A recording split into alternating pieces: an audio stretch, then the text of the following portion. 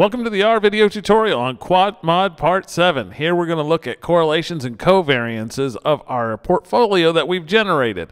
If you haven't looked at Part 6 yet, you might want to go back and do that because we're going to pick up with the code right where we left off there, and we don't have enough time to run it again. I have a fresh instance of R running, so I'm going to run through all the code that we did before. So if you go back to 6 and you come back here, you'll be able to follow right along. So I'm going to load the library, Quantmod. And I'm getting my warning like I normally do. You should be used to this by now. I have my ticker symbols here: Apple, Google, Target, Amazon, and Toyota Motors. So these are the stocks that I'm interested in. And this code here puts it all together and gives me a single data frame or data set that has all of my information in it, all the information that I want for my portfolio. Now, if I come over here, my answer comes out in Portfolio 3. If I look at Portfolio 3, you can see that I have Apple, Google, Target, Amazon, and Toyota Motors. And these are the weekly returns. If you notice, the dates go off here by 7 days each. So we're interested in the weekly returns. We've got the weekly returns here. Now what we want to do is look at how these are correlated with each other, because the next video what we want to do is try to optimize portfolios using another package in R. And when we put those together, it will show you the weightings that you would use if you're using this optimal portfolio theory that has been developed and is coded already. It'll be interesting to look at. I'm not a financial planner, so I'm not telling you to use it. I'm just showing you there are all kinds of tools available in R, and that's what I'm trying to relate. Okay, so now that we have Portfolio 3, we can look at various quantities from it. So the apply function will be really, really useful today. So I'm going to look at Portfolio 3, and I'm going to look at the mean, and I want to put this down axis 2, which means go down the columns. Go down the columns and give me the mean for each column. And if I just run this by itself, you can quickly see that I get this. These are the average returns, weekly returns, and you can see some are more than others. Notice that Apple is pretty good, but look at Amazon. Amazon's really good, and Toyota Motors is kind of slow. But this could be what would be expected. I'm going to copy and paste this because, well, I don't really need to copy and paste. Yeah, I'll copy and paste it. What I want to look at is not just the mean, but maybe the median. Some of us like to look at more than just the mean, because the mean, if you're familiar with statistics, is the first moment. So if I look at the median here, notice that Toyota is negative. So maybe it isn't as good as I thought it was. Amazon's not nearly as high as it was. And if you look at these, most of them are less than the others, except for Apple and Google. It's actually more. So just keep that in mind when you're looking at these. They may or may not be the same because of skewness in the distributions, which comes to the next thing. So we could look at the covariance in the Portfolio 3, which is related to the risk. It's not exactly the risk. We'll talk about how to get that here in a second. There's a risk associated with it. This is the correlation matrix or the covariance matrix, and you can see how they're related to each other. And if you notice, all the values in here are positive. So when one goes up, the other ones tend to be going in the same direction. However, these are covariances, so we can't really tell the strength. So what we want to do is we want to go back and we want to get the correlation. So we can do that pretty easily as well using the correlation function. And when I run this, I get a very similar picture, but it gives me sort of the strength on how high they're correlated. Notice that Google and Apple have a correlation coefficient of 0.15, which is about a half, which is pretty good. But Google and Amazon has 0.61, which is getting kind of high. So a lot of these things move together, and we would kind of expect them to move together, right? They're tech stocks. And things are sort of correlated with Toyota Motors, but not really. But this gives us a way to look at things.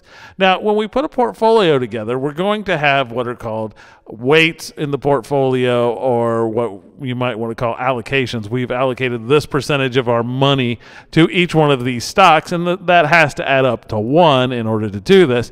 And if we do this, we can get a weighted mean of the returns, a weighted correlation or covariance. And the weighted covariance, you have to set up a little bit different because it's not an actual covariance, it's an actual weighted variance of our weighted mean. We're creating a new random variable which will be weighted. So let's first put in here the weights. And remember, these weights will have to add up to 1. So keep that in mind. So I'm just going to say, what if we just did like, well, maybe it's 0.2, 0.1, 0.3, 0.1, 0. Let's see, I need 5 of these, another 0.25, and then I have to come up with the last one. And so what I might want to do to come up with the last one is just run weights 1, because I want to make sure that I'm accurate here, and then just do sum, 1 minus the sum, if I can hit the minus key, the sum of weights 1. And notice it's 0.15. Now, you could have did that in your head, which is fine, but I always like to check things, especially when things need to add up to a specific value. So 0.15. Here we have it. Now we know this will add up to 1. We can verify that it adds up to exactly 1 by doing sum weights 1. Okay, and it does. It adds up to 1.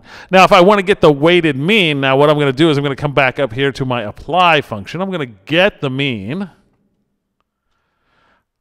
and I will apply this to the mean here. So I'm going to have this unweighted mean. So this is going to give me the unweighted means here. And all this would do is just take the average of those. But a weighted mean will actually take what we have here as our weights. Let's see here. Let's do the unweighted mean. And then we're going to do matrix multiplication here against our weights, if I don't have them capitalized. And I can spell it right. Weights 1. Okay, this will do a sum across them. It multiplies each one together, and it does a sum across them, and then we can look at what this actually outputs, and it'll be a single number. Okay, so when I look at weighted mean 1 here, I can even look over here, and I can see it's 0.00434.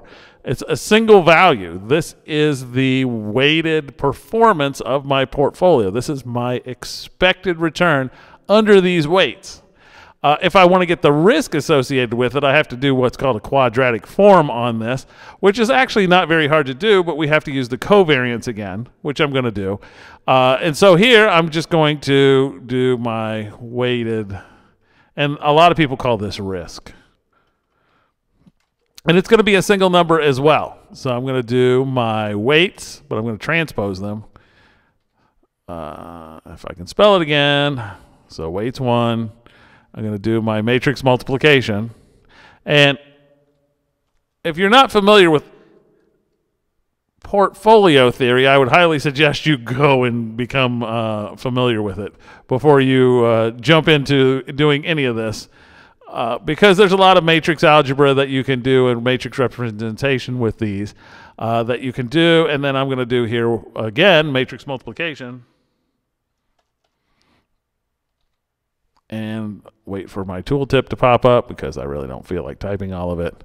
And I can get a weighted risk. So this is going to be my weighted variance of my portfolio here. And it says non-conformable arguments.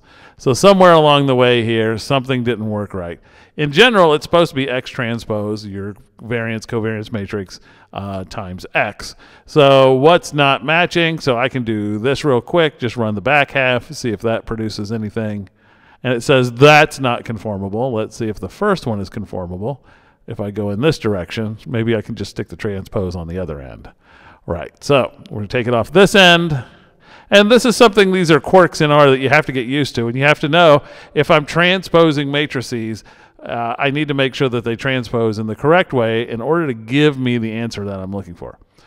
This one says it's non-conformable as well, which is, oh wait, because I'm using portfolio 1, because I'm a moron sometimes. All right, so now let's go back to our transpose. So just keep this in mind that you can make all kinds of little mistakes, and I purposely try to make these mistakes on here because a lot of times people really feel like, oh my gosh, only experts can do this, and you know, I'm stupid because I can't do it or whatever. Experts make mistakes as well. I actually tell all of my students, never code in front of anybody, because if you code in front of somebody, they'll see how big of an idiot you are. Not saying that they're really idiots, but people lose confidence in you very quickly if you make mistakes. All right, so now I have this weighted risk, which is what most people, I call it, it's a weighted variance, because I've created a new random variable, which is a weight of these returns. So this is my weighted risk that I can see here under this portfolio. This is the risk associated with it. Now, if I change my portfolio, you will see these numbers change. So let's change this real quick. I'm going to put this at 1.5, put a little more of that one and a little less of this one, because remember, they have to add up to 1. And you'll notice that this number here is going to change. So we can watch it when it runs. That number will change. And it blew up at me, right? No, it didn't. Amazing. And it did change. It was 434. Now it's 435. And we can see what happens with the weighted risk. And the reason I'm going over this is for portfolio theory, this often becomes important. And now we have 0.00481. Didn't change that much.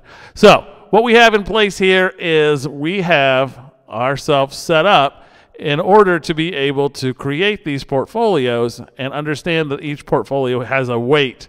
Each stock has a weight associated with it, with the percentage of the portfolio that we need to have. And what we're going to do in the next video is see if we can't optimize that. Find what's the best portfolio weights that will give me the controlled risk that I want to control. All right, so see you in the next video.